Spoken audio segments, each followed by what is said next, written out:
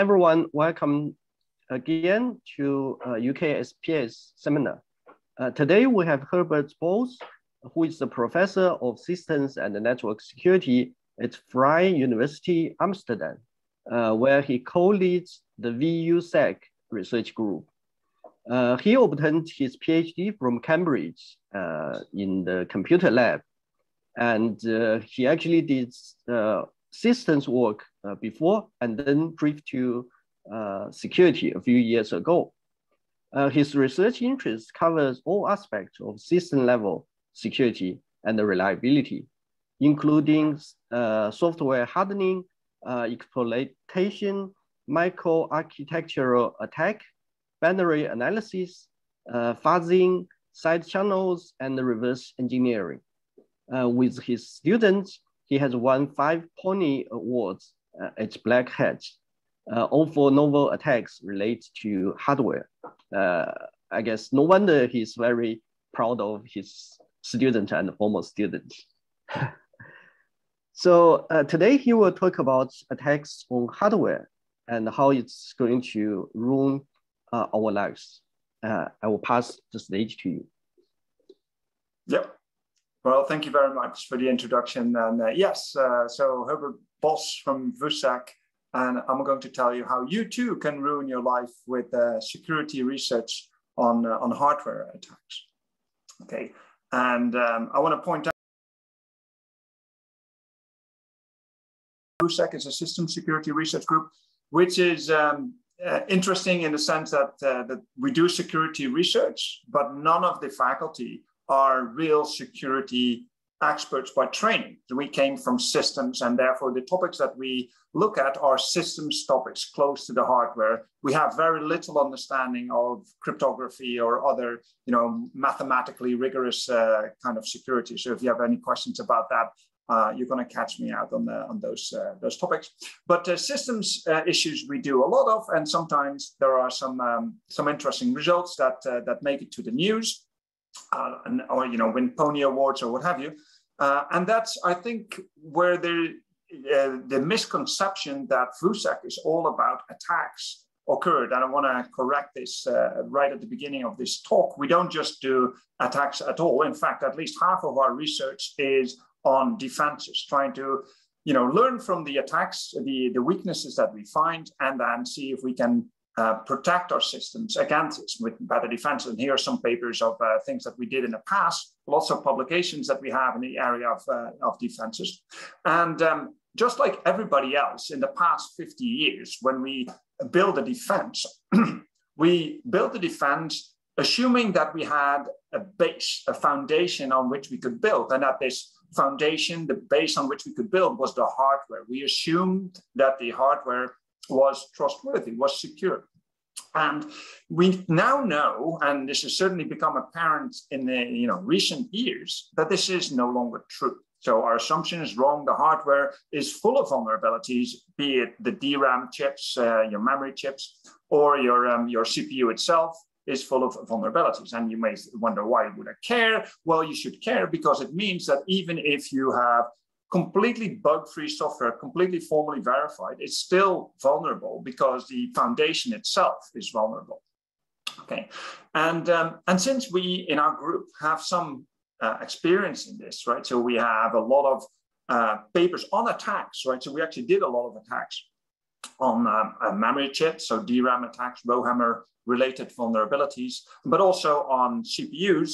We have a lot of papers in this area, a lot of work on some of these offenses. And I thought by now there's enough of a body of work that we can start looking back and see, from our experience, what we can learn from this. What are the lessons that we can learn from our, experience with this these kind of vulnerabilities? And I have, 2 topics that I can pick from in this area. It's the transient execution attacks, so the things that we find in CPUs, and the things that we find in DRAM chips, in memory. And I could, both talks I could give, but I thought it would be nice because I think yesterday there was a new paper on Rowhammer with one of our students as one of the authors here. and one of our ex-students is one of the other authors, and one of our faculty, our ex-faculty that's now moved to ETH as one of the authors. I thought it might be nice, given the occasion and it hit the news somewhat, that it would be nice if we talk about Rowhammer and the rise and rise and rise of Rowhammer. So let's do that and dive in. So the Rowhammer vulnerability is both a very strange, bizarre kind of vulnerability and also a really simple one. If we look at memory, it simply consists of these rows and rows and rows of bits, right? So here are rows of bits, and whenever we want to read some value from memory, what we do is we activate one of these rows and then copy it into this row buffer and then ship it to the CPU. But when we do that, these bits, these cells, which are essentially just capacitors with a transistor, are packed so closely together that when we activate this row, there is interference with neighboring rows. And what may happen is that a tiny little bit of charge may leak from this capacitor in a neighboring cell. And if we keep accessing the rows that are adjacent to this particular row, this charge leakage may accumulate to the point that at some point, the value of the bit changes from a 1 to a 0 or a 0 to a 1, a bit flip. Okay, this may happen, may not happen, right? It depends. It seems to be a little bit random. So we don't know in advance whether a bit will flip and which bit will flip. But we do know that if a particular bit flips when we do this, it will probably flip again if we do it again. So it's a repeatable process. And that means that as an attacker, you can use this. It's a good weapon for an attacker to use, because what you can do is say if you can run code on this machine, you can allocate a lot of memory, access it very aggressively and see which bits have flipped, and then return the memory of those vulnerable words back to the system, let somebody else use that memory, and then hammer again, and then you flip a bit in somebody else's memory. Okay, now Rowhammer was discovered, depends who you talk to, but say there was some notion of this in 2012, but it was investigated for the first time in 2014 by some folks at CMU. And within a year, there was already a first exploit developed by Google Project Zero. And around that time, we also started looking at this, and not just us, but we were wondering whether it's a very serious vulnerability that, for instance, could attack consumer machines from their browser, right? So from JavaScript. And some other people also looked at this. That's the Rowhammer JS work. But we looked at it from the perspective of, can we use this Rowhammer vulnerability to attack what was then the most secure browser that was available, which is Microsoft Edge, completely from JavaScript, assuming there are no software bugs whatsoever, completely without any software bugs. Okay, and this was work done by our PhD student, Eric Bosman.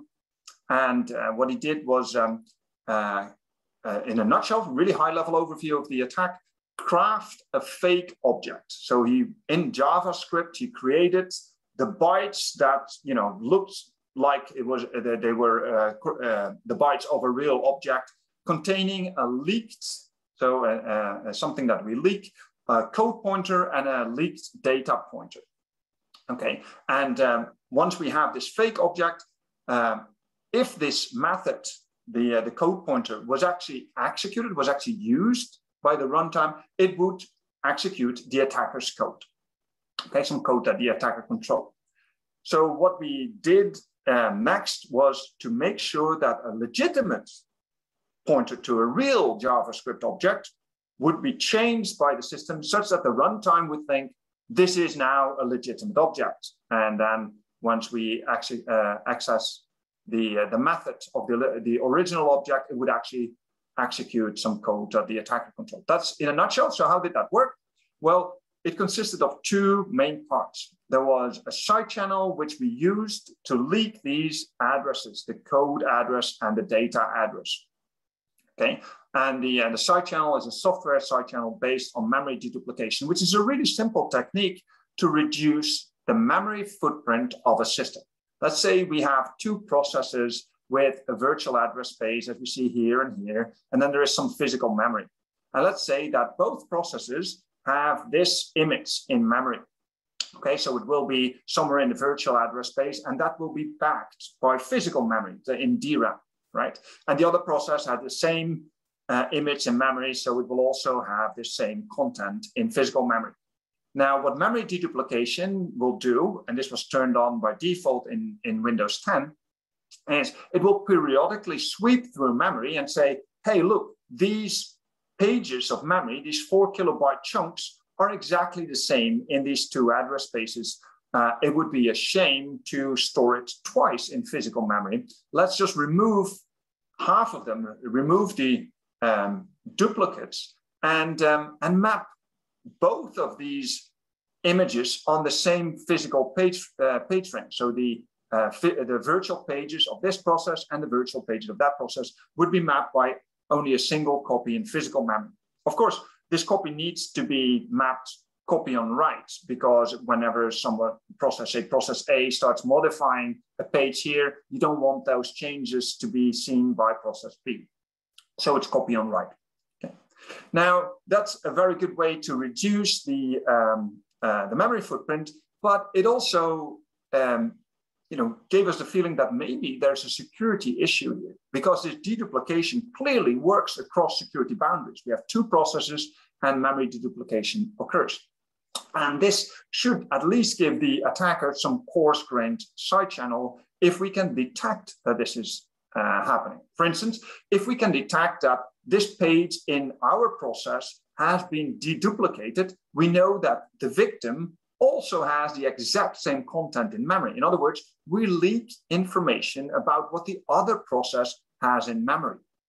Okay, it's a coarse-grained side channel, so it's 4 kilobytes, but at least it's a side channel. And it turns out that it's really easy to detect that this deduplication has happened, because if you write to such a page, it takes much longer. Think about it. If you write to a normal page, it's simply a write to your memory chip, to DRAM. Okay, so it's very fast.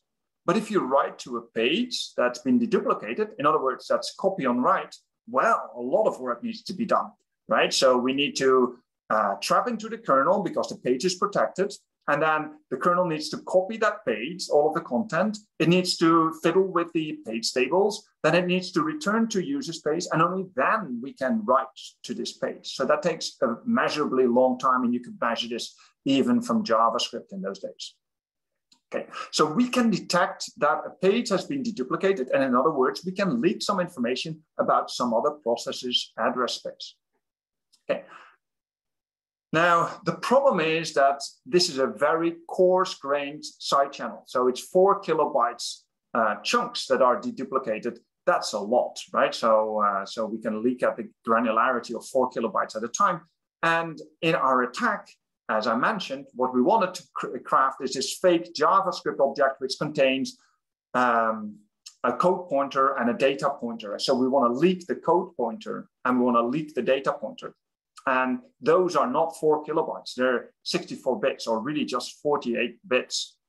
So can we generalize this to something that is much smaller? And in other words, the secret that we're interested in this particular case, the code pointer and the data pointer, are only very small. And we leak things at the entire memory page. Okay, and I see that there's some activity on the chat. Is that... Yeah, it's a question to you about. I thought the bit flipping was due to the fault in the hardware, that you were flipping it, and because there's some imperfection in the hardware, then this bit was being flipped. But then you were saying wherever this memory block is copied, the bit will continue to be flipped. So it doesn't seem to be due to the actual hardware, because it happens anywhere it seems to be due to the actual block of memory and how the memory is constructed. No. So it's actually an imperfection in the hardware. So it is the fact that these bits are so densely packed that you get interference. That is part of a hardware vulnerability. It really is a problem in the hardware. Is this block of memory that is being deduplicated that leaks information? So it's two different things, right? So this is all what I'm talking about now is still unrelated to the Rowhammer vulnerability. So this is more on leaking information about the memory layout of the process. So here the attacker is trying to figure out where is some interesting code that I can use to run something maliciously. Does that make sense? Is that sufficient of an answer? Oh, so these are two different vulnerabilities you're talking about. Indeed, I thought they were the same one. Sorry. Okay. No. Okay. All right. So what we want to do, and let me just click away the chat window. What we want to do is leak this, fine-grained information, the code pointers, using this this coarse-grained side channel. And to do that, what we have to do is turn the secret into a page, right? So because that's the only level at which we leak information. So what we need to do, in other words, is make sure that the secret address, the code pointer or the data pointer, has to be put on a page of which all the rest of the content is known, right? And then once we know the rest of the content, the only thing we need to do is guess the value of this page. If we guess the value of this this address, if we guess the value of this 48-bit address correctly, the page will be deduplicated. If we do not guess it correctly, the page will not be deduplicated. Okay, so that's in general the idea. And if the address was only 1 byte, this would be really simple, right? So then the attacker can create 256 pages with different guesses for this 1 byte, and then write to all of those pages and then see which one gets duplicated, and that must have been the right value for that byte. Now, obviously, 48 bits, that's a lot of pages to create, so we don't really do that. We use all sorts of trickery to make sure that only a very small part of the address gets mapped onto this page. So this is really easy when we generate JavaScript. So we create JavaScript functions, and they get generated, they generate x86 instructions, and we know which instructions will be generated when we have specific JavaScript code. So it's completely predictable. All of this is known. And by making the functions longer or shorter, we can make sure that an address gets 1 byte or 2 bytes on a particular page, or more bytes on the particular page. So we make sure that there's only 1 or 2 bytes on this particular page, so that we can create 256 pages, guess the right byte, and then we do it again for the next byte. So it's I'm hand waving my way through this, but this is a general trick that we use to leak this information. So we use this memory deduplication. I'm only sketching really the high level idea of this memory deduplication side channel to leak this address space layout randomization. And there's a lot more to it. If you're interested, you should look at the paper. It's super complicated, I think, right? And then we combine this with the Rowhammer vulnerability. Once we have the information, we have this fake JavaScript object. We have this. We combine it with the Rowhammer vulnerability to actually gain control. How does that work? Well, like I said, we craft, using these leaked addresses, we craft a fake JavaScript object in memory. And then the other thing that we do as an attacker is template the memory. So we allocate a lot of memory and start hammering away. And we find that, for instance, at this particular location, bit number 3 will flip because of Rowhammer. And at a different location, bit number 4 will flip, and so on. Okay. And now what we do is we create a real object, a real JavaScript object with a reference to it. And we make sure, so here's our real object, and there's a real reference to this real object. Okay, and we make sure that this is mapped exactly at a location that is susceptible to Rowhammer. Okay, so now we know that if we start hammering for this location, the bit will flip, and we know exactly that it's going to be bit number 3 that's going to flip. And that also means that we know exactly where the pointer is going to point to, and we make sure that it's at that location that we have our fake JavaScript object. So now, so as far as the JavaScript runtime is concerned, this is now a legitimate object. And when the program starts executing a method on this object, it will really be executing the code that the attacker controls. Okay, that's the attack, and that will win you, in those days at least, a Pony Award for most innovative research. What I want to emphasize, though, is that all of the cleverness here is in this software trick. Most of the things I talked about, in fact, was all of this memory deduplication stuff, and that's where a lot of complicated things were. But it turns out that these were relatively quick to do, and in fact, on the day of the deadline for the conference, we figured out that something didn't work. Unexpectedly, something didn't work. And then Eric, within 6 hours, came up with an entirely new design, implemented it, evaluated it, and put it in the paper. So that's within 6 hours. On the other hand, the really simple thing was just getting the bloody bit flip at a normal DRAM module, a DIMM, at native refresh rates for that memory module. And that took months just to get that bit flip.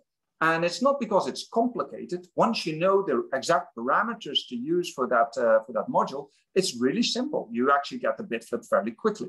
But trying to get that took Eric months and made his head explode. But the key thing is that once you know that, it's actually really easy. And the next attack that we tried, where we tried to see whether we could apply this also in the cloud, was really easy. And this was work by Ben Gas, mostly. And again, it used this Rowhammer hardware glitch together with memory deduplication, but in a novel way to attack a VM from a neighboring VM in the cloud. Okay, and the idea is really simple. We have, again, memory deduplication, also known as kernel same page merging in KVM. And we have a situation where we have two virtual machines on the same hardware, and one of the virtual machines is owned by an attacker. Okay, and since there's memory deduplication, if the same page exists in two VMs, that page will be merged and mapped onto a single physical page frame. And that will then be used by both of those virtual machines. But now we don't use this to leak information, but we use it to steer the victim VM to use a physical page frame that we control. We decide which physical page frame the victim will use. In this case, it's this page frame, and it's the page frame that we selected. Okay, and that's good because now we can pick a page frame that we, previously determined to be susceptible to Rowhammer. And now, if we start hammering this page, it will flip a bit in this page, and that page is used also not just by ourselves, but also by the victim. In other words, we flip a bit in another VM's page. Okay. Now, the question is, what can you flip? What is interesting to flip that will actually create a security problem? And also, it has to be some page of which we know the content, right? Because otherwise it will not be deduplicated. And so what we did, there's lots of things that you can try. What we did was the following. First, we tried to SSH from our machine into the victim machine. Of course, this fails, right? Because we don't know the corresponding SSH key. But what will happen is that the victim will load the authorized keys file in memory. And the authorized keys file contains, so this fails, the authorized keys file contains the public key of the administrator of this machine. And the public key, by definition, is not secret. So if you just go to GitHub, you can actually see all of these public keys. So we know the public key of the administrator, and we create a page with that public key and simply wait until these two pages get merged, get deduplicated. And then we start hammering this. Okay, then we start hammering this, and what will happen is that a bit will flip in this public key. Okay, so also for the victim. And these public keys are not just random numbers. They're chosen because it's really hard to factorize and create a private key by just looking at the public key. However, this is no longer true if you flip a bit in this number. With almost 100% of the cases, if you flip a bit, you generate a weak key, okay? A weak key where it's really easy to generate the corresponding private key. And we could do that in minutes. So anyway, What we showed that we could do with that is break the internet, and you can see that Kaveh and Ben are really happy with themselves for doing so, and that was great. But it was a really easy attack for us to do because we already knew how to get that bit flip. Now we've shown that we could do it on the PC. We've shown that it also translates to the cloud. The next thing we wanted to do was see whether it also applies to consumer devices that we wear on our person all the time, so mobile phones. And it turns out this was a nightmare because these memory controllers are slower. The entire system is much different, and none of the x86 techniques that we tried worked. And we tried really hard, and it simply didn't work. And this was the work by Victor here. Okay. And months went by because we didn't understand why it wasn't possible. We tried at some point to write a kernel module that just tried to access memory in a DRAM module that we knew was likely to be vulnerable, hammering really hard from the kernel. And then we actually did see bit flips. So it's not that the memory controller was necessarily too slow. If we look at these graphs, we see the speed of the read. So here the speed is really low. We add a lot of knobs in between reads, so the read becomes low. There's a lot of time between the reads, and here the speed is very high. And we can see that the number of bits that flip, so the number of Rowhammer bit flips, actually goes up with the speed of the reads. Okay. Strangely, it actually goes down here a little bit. We couldn't really understand what was going on, and we speculated that maybe the memory controller reorders some of the accesses, but we didn't know. We only figured out later what was the likely cause of that. Anyway, there were bit flips, and eventually we managed to get it done. But the reverse engineering of what was going on was a real nightmare. So we'd won some prizes, but it made Victor aged 20 years, right? So this reverse engineering process was a terrible ordeal that he went through. And we could only do it from native code at that stage. So the next thing that we tried to do is, now we've done this on ARM, can we also do it on JavaScript from the browser? Because there was some discussion about this on Twitter, saying that maybe this is not a big deal. The bit flips that you got, it doesn't put millions of devices at risk. But maybe we can do this from the browser, and yeah, maybe you can do that. So we thought that's a challenge, and that was the next thing that we tried, and it's a work by Pietro. And what we did there was use the GPU, the Grand Phoning Unit, for this purpose. So nowadays on mobile phones, you have these processors that are really complicated and contain a lot of co-processors. Okay, for instance, there's your CPU, but there's also a GPU and then maybe a TPU and lots of other things. And that means that if you have more co-processors, you also have a greater attack surface. And what we tried to do was use this GPU to launch one of these Rowhammer attacks. And you can program the GPU from JavaScript using WebGL. Okay. Now, to do this required a lot of reverse engineering, because we had to understand how this GPU accessed memory, how it actually worked. And to do that, you need to know how what caches it has and how the caches work. And none of this is documented, so it's all reverse engineering. We also needed some software tricks. For instance, we needed to build our own timers, because by now the timers had been crippled by the vendors in order to stop these kind of attacks. So we had to craft our own timer. That was really easy. And we had to figure out how to get a very large contiguous memory area. That was also not so hard. But this was actually really hard, okay? And eventually we managed to get it done. And I'm not going to explain every single attack that we did, because it's not going to be, it's not going to fit in the time. We did get it done, and we got bit flips on phones from JavaScript.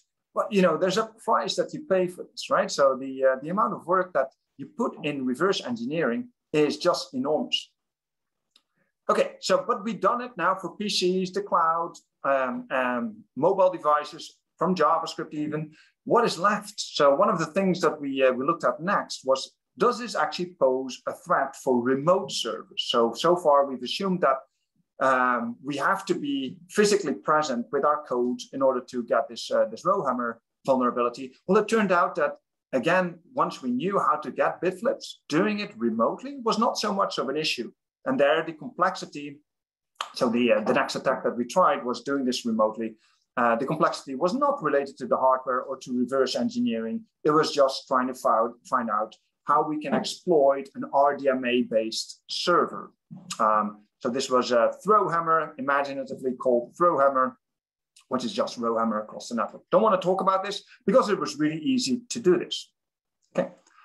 Now, around that time, there was this, this message from Werner Vogels, who's the CTO of Amazon, who said, look, you know, Rowhammer stuff, it's all great, but I'm not worried. Okay, and why is that? Because you're using cheapo consumer memory, and the memory that we have in servers is actually much, much better. And that's true because they have, for instance, error correcting code. And error correcting code makes it much harder to launch an attack with bit flips. Okay, if you have error correcting code, if you get a bit flip, it will be automatically corrected. If there's an error of 1 bit, it will be automatically corrected.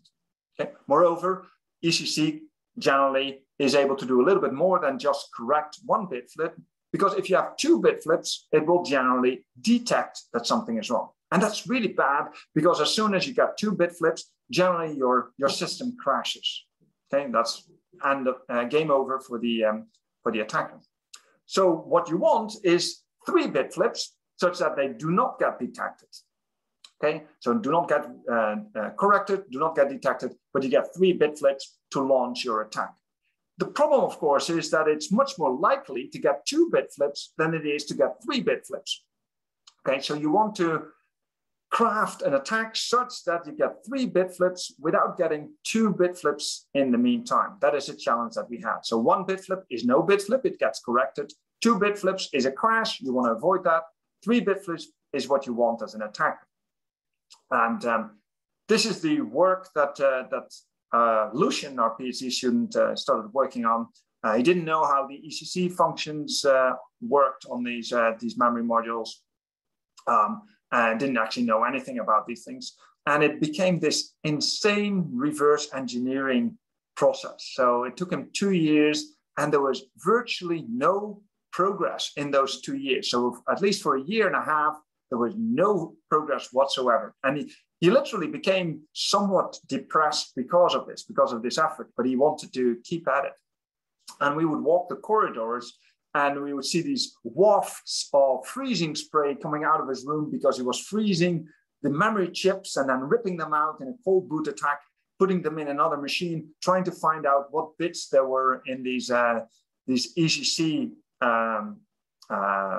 chunks.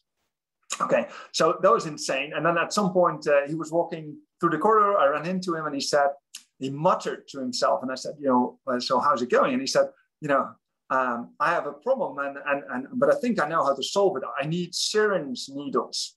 And I said, whatever the problem is, right? Syringe needles are probably not the answer.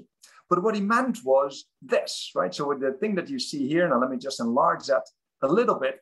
It's got these 2 syringe needles that plug into these connectors of the DRAM chips, short-circuiting, if you squeeze these tweezers, short-circuiting very briefly, ground and 1 data line, and creating a specific bit flip, a controllable bit flip. And he could use that to figure out what the ECC function was really doing. And it's really complicated. I don't want to explain this in detail. It's not going to fit in this presentation anyway. But what he found was that you can actually launch Rowhammer attacks still on this memory with ECC protection. And the trick that you use is that you make sure that at most 1 bit flip occurs at a time. And you can do that by selecting data patterns carefully. If all the bits in the 2 adjacent rows are exactly the same, you're not going to get a bit flip. So you make sure that all the bits are the same except 1. and then you get at most one bit flip, and that would be corrected by ECC, but it would leave a side channel. You could detect that the correction had occurred. Okay, and once you know that that bit is vulnerable, it could flip, you make the two values the same again, so it won't flip the next time, and you try the next bit in the code word, then the next bit, and the next bit, and the next bit, until you have found a code word where there are 3 bits that could flip. And then you make all of them different, and you have the required bit flip that you were looking for, the 3 bit flips that you were looking for. Anyway, super complicated, and the reverse engineering process is what I want to focus on. So here you see us, right? So his supervisors were super happy and looking very proud in the camera. But you can see that this PhD student, he's seen things, right? So he's clearly still dazed and confused by the experience. But now we showed that we could do this in ACC memory, and it turns out that I don't know whether Werner said that, but he still wasn't worried, because the new memory that they were actually using in servers was even better. In fact, they were no longer using the DDR3 that we've been playing with, but they were using DDR4, and DDR4 that is explicitly made Rowhammer free. So there are no longer any Rowhammer vulnerabilities, is what the memory vendors explicitly said. This is how they advertised their memory. And that is the project that some of our PhD students, Pietro and Emanuele, and someone from ETH, Hassan, started looking at. And they started looking at this defense that was now built in these DRAM chips, and it's known as TRR, target row refresh. And what it would do is simply measure whether or not there's been lots of activations for a particular row, and if so, refresh the rows that are close to it, that could be victims. Okay, so that would never create any chance of accidental bit flips. And there are many different implementations, but the modern version that we have there is in DRAM. So the DRAM chip itself will do this this target row refresh, measure what it's doing. Okay, and this is what we've been seeing in modern memory chips since 2016. The older version, pseudo TRR, we no longer see used. Okay. The problem with doing some analysis on these chips is that it's very hard to do this from the CPU because the memory interaction is hidden from your code, because the memory controller is doing its own thing, and then it's a synchronous protocol, so you don't really see what's happening within a command. You know that it's going to be done within a certain time frame, but you don't really see what is happening. So what we used was an FPGA-based memory controller to probe this and see whether or not things were still possible within this within these kind of memory chips. And we discovered 3 important things. So first of all, we noticed that this target row refresh was keeping a sampler to track which rows were very active.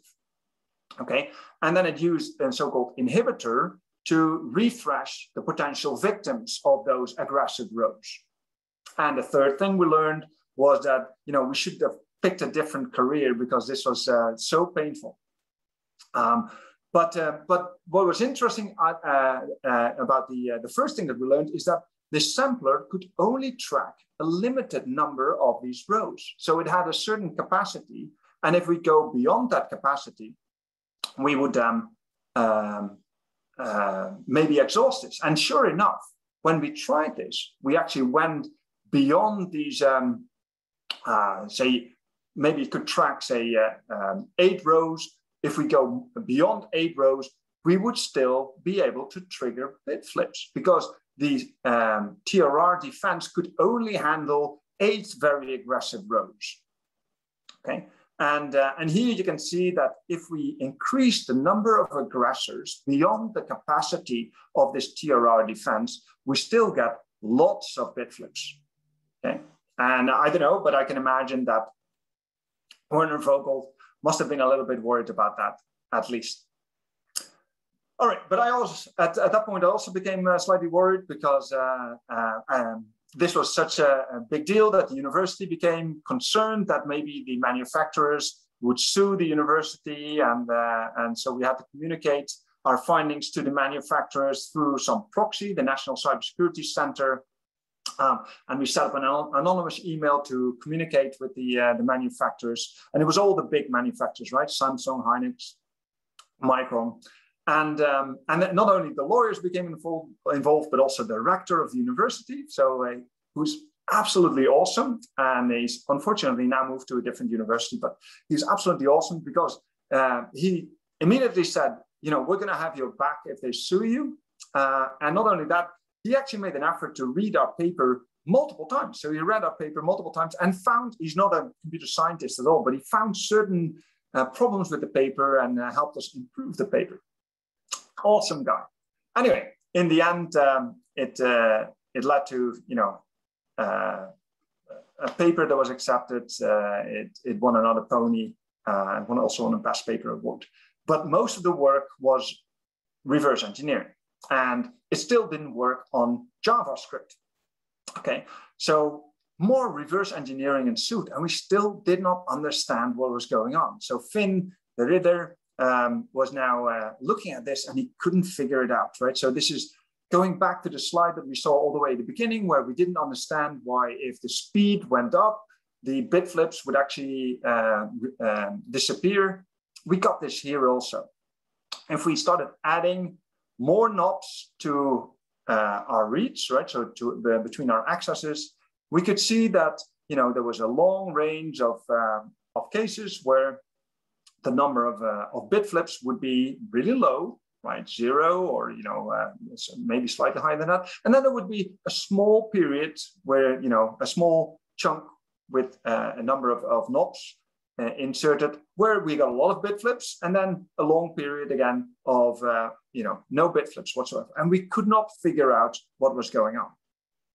And, you know, it took Finn a year to work on this. He didn't change at all, right? So he kept being this really happy PhD student, but it took him a year to figure out that you have to time your accesses to memory very carefully. You have to time it with so-called refresh commands that are sent to the DRAM chip anyway. The details are not so important, but it turns out that once you know this, you get lots of bit flips again, okay? And that's encouraging across all of the possible vendors. So this got us the paper on Smash, Rowhammer on DDR4 with TRR from JavaScript.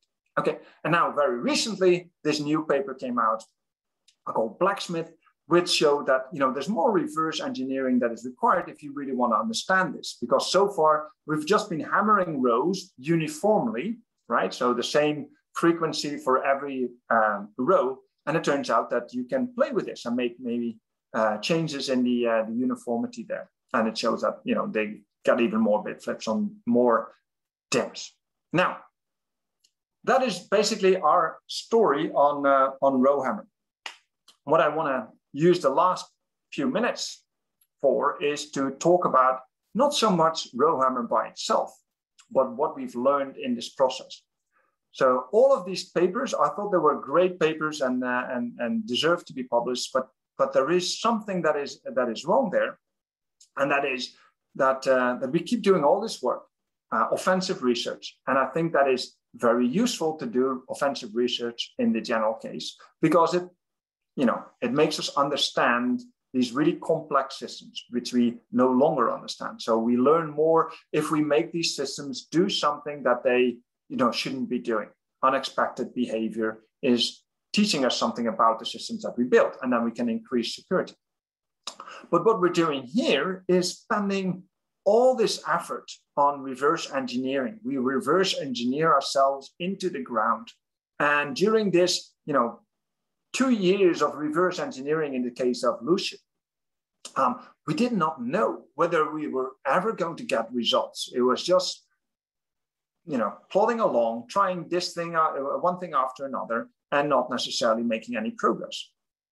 And what's worse, we didn't really learn anything new. So we learned something that was new to us, but the manufacturers knew exactly what was in there. So it seems like this pointless, almost pointless exercise to obtain the knowledge that people simply have, right? So it's all known, but not by us. And what we get because of these sort of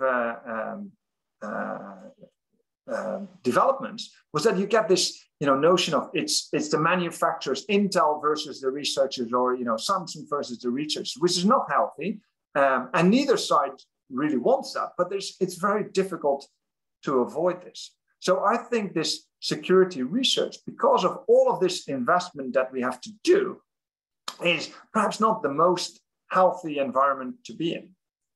Okay, and it's getting harder and harder because as time goes on, it's becoming more painful to figure out what's going on inside a DIMM, memory chips, or a CPU. And what you get back, because the low-hanging fruit has been already gathered by others, is diminishing returns. Moreover, this creates an unhealthy barrier to entry. At some point, a new group at a university that's actually interested in this sort of stuff might like to start doing such research, but you have to have such, infrastructure and knowledge and expertise beforehand that it's probably not worth doing anymore. And by the way, I do think that reverse engineering in general should be appreciated more. Another problem that I have with this line of research, which we engaged in ourselves, so it's accusing ourselves also, is that to some extent, it feels like we're just doing pen testing for free for the vendors, okay, which is not very nice. And also we have to ask ourselves, in the interest of our PhD students, when it's no longer worth doing this, right? So many years ago, in 2000 or so, 2002, I ran into Wenke Lee, a researcher from Georgia Tech, at a conference, and I asked him, how's the research on network processors going? This was an Intel processor that we were working on, they were working on, and they were very nice. There was multi-core, many cores, but they were also a pain to program. And he said, look, we stopped doing it. I cannot burn my PhD students on doing this kind of research. It takes them, 5 times as long to get any paper published. And maybe this is also the situation that we're in when it comes to hardware, offensive hardware security. And this is unfortunate because once we stop looking, right, we, the academic community, the researchers, it doesn't mean that these vulnerabilities are not there. They're still there. And, maybe others with more time, more resources, say intelligence agencies or so, they will put in the effort and they will find these things. Yeah. And the other thing that is problematic about this is, it's very painful to do this. It costs a lot of investment in people time, mostly. But it's so important to do this because in DRAM, every issue that we find is going to be with us for many years, right? So I have no way of updating DRAM chips. CPUs, we can actually have some firmware updates. DRAM chips, there's nothing we can do. If they're vulnerable, they're vulnerable. And all of the devices that use them are vulnerable, okay? And they will be vulnerable for as long as they're being used, which is the next maybe 5 years. Moreover, it takes a couple of years to generate fixes for these kind of vulnerabilities. So it will be with us for maybe 7 years. So when the manufacturers advertise Rowhammer free DDR4, it was terrible because it's giving guarantees that aren't guarantees. And I think it's important for researchers to analyze. So what is the solution? I have no idea. The point of view of the hardware vendors is also legitimate. Collaborating with academia is very difficult. And no easy solution exists. Throwing money at the academics is not really the answer, unless maybe it's lots and lots of money. Maybe what would help is if we get more control. If there's more things that we can actually experiment with in terms of doing this target row refresh defense, if there's something that we can control more, that would be really nice. We've seen this in networking, where we have software-defined networking. We have it to some extent in CPUs with the new open source CPUs. Something like that for memory might be nice also. To summarize, what I've talked about is this long history from the very beginning of the Rowhammer vulnerability until the latest attacks that we've seen. And what we've seen is that Rowhammer affects almost all of the DRAM memory chips that we've seen in use in any system, right? So mobile, cloud, PCs, and so on. And they're going to be with us for many years still. Okay, we're finding new vulnerabilities now, which means they're going to be in use for the next 7 years or so. And the other thing that I concluded was that the way we do offensive research is perhaps not working too well. And I have no good solutions for that, but maybe you do. We find that systems are full of very complex components, and that creates a larger attack surface, a lot of shared state, so not so much Rowhammer related, but in general, that creates a lot of vulnerability also. So in virtual ground for research, we find more vulnerabilities because we now started looking. And once we find a vulnerability, it quickly expands. This is what we've seen in Rowhammer so beautifully, right? It starts from an academic curiosity to something that encompasses almost all the systems that we have in use.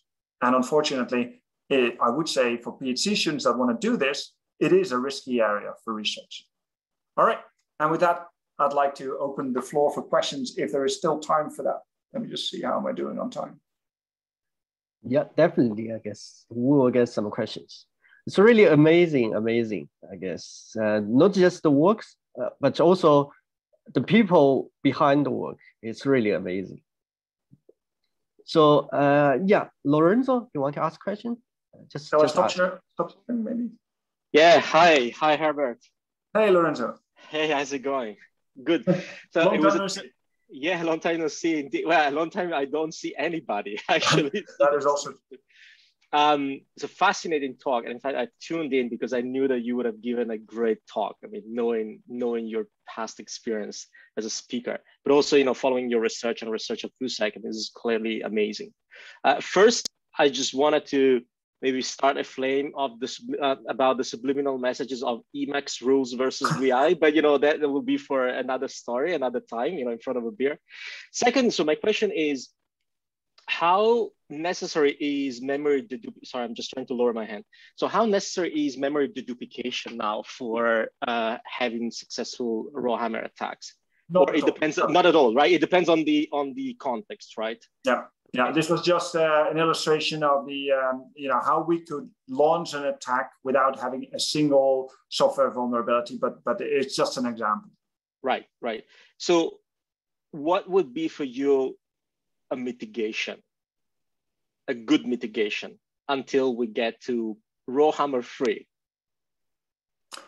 Yeah, so of course we've asked ourselves that question, and we published a paper on one possible mitigation, but you're not going to like it because it's super expensive. So one possible mitigation might be to not use all of your memory, right? So if your neighboring row is the one that is vulnerable, what you could do is throw away every other row, right? So you have a guard row between every row. The good thing about that mitigation is that you can implement it. This is software, right? So you don't care about the hardware. You can do this in software and simply not use it. Or what we did, so we didn't actually throw away every other row, but we used it as swap space that is heavily integrity checked. So even if there is a bit flip in that area, it doesn't matter so much. You're going to detect it.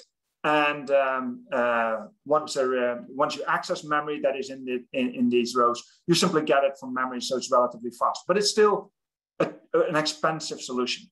What I would want from hardware is something better than these prefabricated TRR solutions, and maybe just the ability to program this ourselves. So if there's a lot of brain power in the world, right? So if we have more control over when you do a refresh and when you sample, and you can make trade-offs between how slow your memory gets if you want to do that, and how strong your security becomes as a result of that, that would be really helpful, I think. Yeah, makes perfect sense. Thanks, Herbert.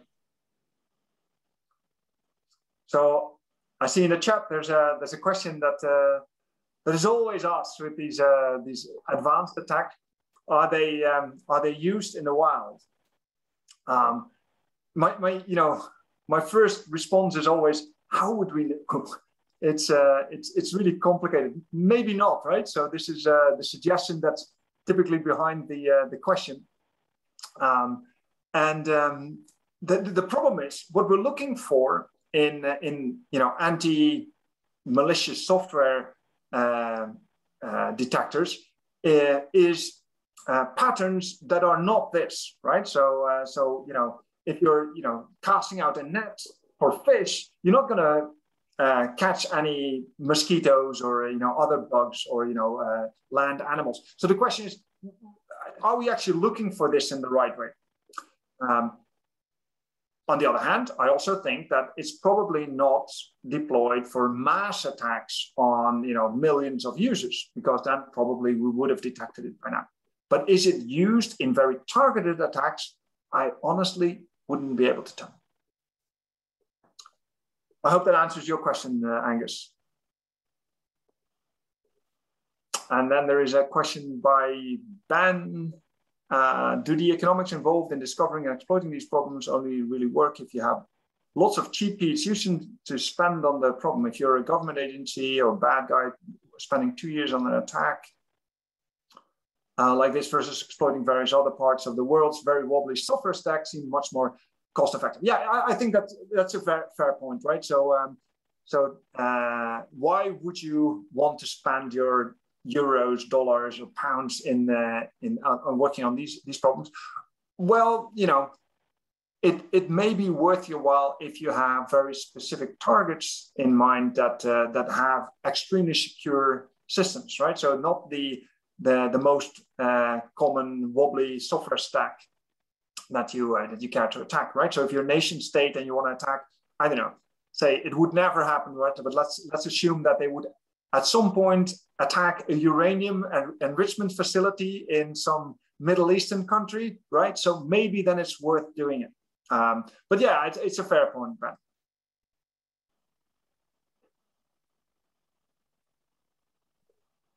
Right. There is another question by Paul. It says, would it be possible to avoid Rowhammer problems by upping DRAM refresh rates? And if so, what increase would be needed? Yeah. So sorry, I missed that one. It just dropped off my screen. This was in fact one of the first suggested mitigations against Rowhammer, and it's problematic because what they did was doubling the refresh rate. But even if you double the refresh rate, you could still get bit flips. Moreover, it makes your system really expensive, right? Because you're now doing a lot of extra work, and that is expensive in terms of energy consumption, but also you're taking away some of the useful cycles of your memory. So you're slowing down your memory because the refreshes actually take time also. Okay, so it's taking away capacity from that. How much you would need nowadays, I don't really know. It's a good question because in the old days, bit flips were surprisingly much harder to get.